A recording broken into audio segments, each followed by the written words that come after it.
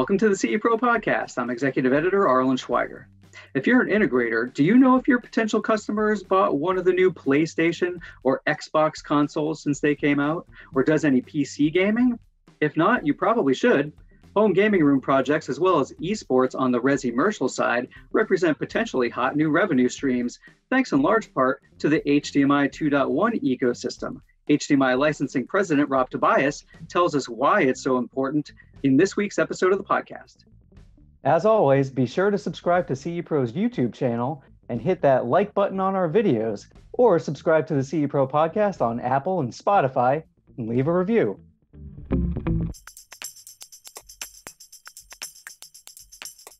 Rob Tobias, President and CEO, HDMI Licensing. Thanks so much for joining the CE Pro podcast. We're always up for some HDMI talk here on CE Pro. Well, fantastic. Thanks for having me back. I always enjoy talking to you and your audience. So Rob, the HDMI 2.1 ecosystem, it continues to mature. Obviously, we've got the CEDIA Expo in Indianapolis going on right now with new products being shown. We have the holiday shopping season, of course, that's going to come up just around the corner. And then right after that, we've got CES going on in 2022.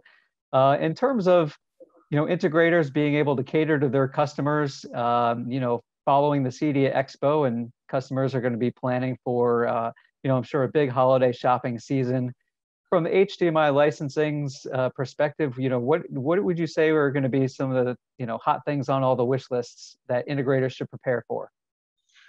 There's a lot of interesting and exciting things people will wish for this coming holiday season. And HDMI 2.1 is one of the leading drivers of technology there. And so there's going to be this big upgrade cycle of displays, TVs, monitors, moving up to the 4K 120 game ready, game enabled type of displays, bigger dimensions, game consoles and gaming PC, graphics cards. They're also going to be in high demand. They've been in high demand since they've been out a year ago, but this year you actually be able to get them. And then also new portable gaming consoles that are also driving the 4K 120 and large gaming monitors as well. So we think those are going to be some of the hot items that consumers are going to want to have installed by your integrator installer base. Sure, and then certainly that opens up a lot of opportunities around the gaming market in particular. And you mentioned some of those gaming ready monitors and things of that nature. It seems like obviously, last year the PlayStation and Xbox consoles, those made a huge hit around the holiday season. They were backed up quite a bit and backlogged. When it comes to gaming, the CEDIA channel, obviously they put together massive, complex and wonderful home entertainment systems, home theater systems.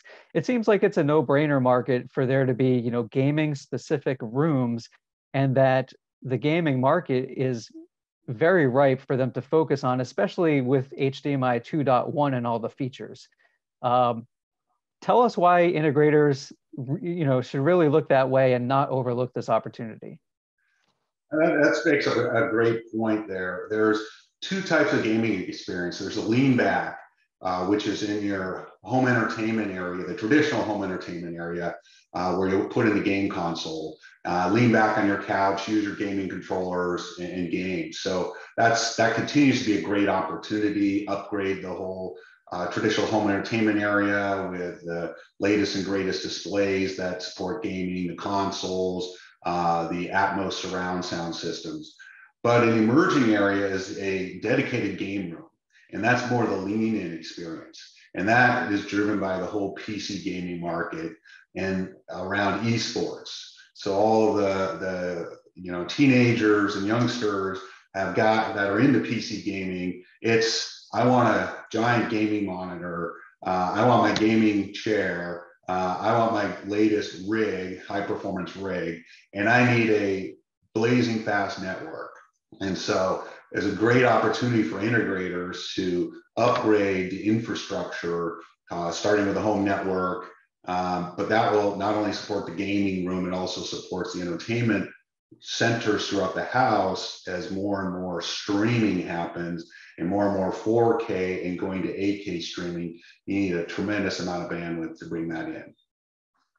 Sure, and we certainly saw that the network over during this time of the pandemic, upgrading the network to an enterprise-grade experience is certainly something that integrators have been backlogged with, as well as home entertainment features that customers have been looking to add. Now, yes. And the market, the gaming market, continues to explode in size. The U.S. gaming market in 2021 is predicted to be over $65 billion, according to Statistica, and worldwide, the gaming market is over $178 billion. So lots of money being spent on everything from the devices, the installations, and the games themselves. Right, and I would think in terms of PC gaming, which is something that I know you're very bullish on, when we're talking about gaming, clearly this doesn't have to be a huge dedicated, size-wise doesn't have to be the type of room that perhaps a home theater or big multi-purpose media room might be, but it still is, so that even opens it up to more secondary rooms that can be outfitted and prepped for these kind of things. Now, I know in terms of PC gaming, that might be something a little bit different than when we think of, the PlayStation and the Xbox, but that's something that you're very big on in terms of how integrators can really enhance that experience, not just on the residential side, but there's some commercial and resi-commercial market opportunities around it as well, right? Absolutely. So, not just the home, as you mentioned there, but esports has become a worldwide phenomenon. And there are pro esports leagues that have emerged in the United States as well. They started mainly in Korea, but have quickly gained a foothold as the audiences grow and grow. And universities are setting up esports teams. They're setting up esports majors. They're investing in esports stadiums where they're going to put in all of this gaming infrastructure. So there's a great opportunity to put these across the commercial areas as well as the residential. And there, at the home, you're talking monitors and PCs, and the university, the esports arena. These are the giant screens, giant sound systems, enterprise level networking, and use of HDMI 2.1 to support the latest 4K 120, the auto low latency modes, variable refresh rates, all the things that are critical to a superior gaming experience.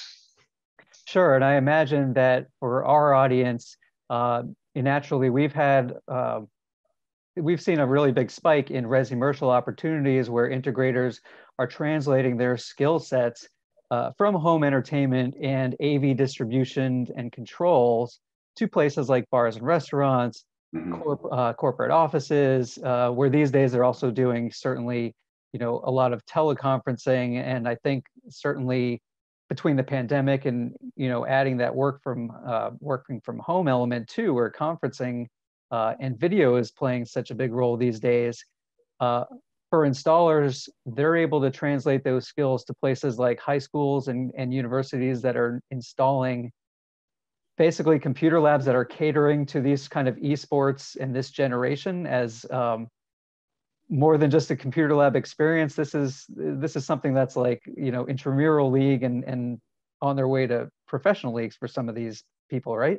Absolutely. Instead of joining the basketball team, the kids are going to join the gaming team, and they're setting up leagues at the high school level, the college level, all that stuff, and they're investing in the gaming systems that are required to have these teams train and compete.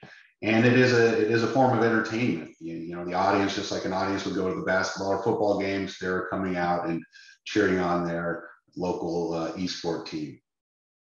Right, and I guess it probably also makes sense that I know, and we even saw it a lot on TV last year before, the more traditional sports began picking play back up. But we saw a lot of esports being shown on ESPN and I think Fox and things like that. And so I think, it just goes to show that with some of these setups, also the Twitch platform has been huge. So I think having that surefire, video conferencing reliability has probably played an aspect of it as well, with the video conferencing, the microphone, just all these skills that integrators learned over the past year that they're aces at now, right? It translates perfectly to this sort of environment. So, the setups are very similar. There's a display, there's a camera, there's microphones, there's speakers. Sometimes are in headphones with microphones. Sometimes you're blasting sound in an open environment. It's advanced audio too. All of these games support they're merging with Dolby Atmos. So you have the virtual, you have the object-based surround, so it's fully immersive. You have HDR with Dolby Vision. So, you have some real incredible setups matching the technologies to the games they're going to play. Yeah, it could be a pretty remarkable experience. I kind of envy some of those gamers when I see some of that stuff on TV. It's fun. In terms of the customers themselves, and even the integrators as well. How is this stuff being marketed to them? Do they know all the capabilities that they can get out of their gaming systems these days, or any capabilities that they might not know that their system should be able to handle if it was installed right? Is there any sort of marketing campaigns going on from the HDMI world to say, hey, look, it is time for you to upgrade your system? So we've been working for a couple of years now, our HDMI Gaming Ambassador program, where we sponsor a handful of gamers in the gaming tournaments for Fortnite and League of Legends, which you can find on repeat.gg.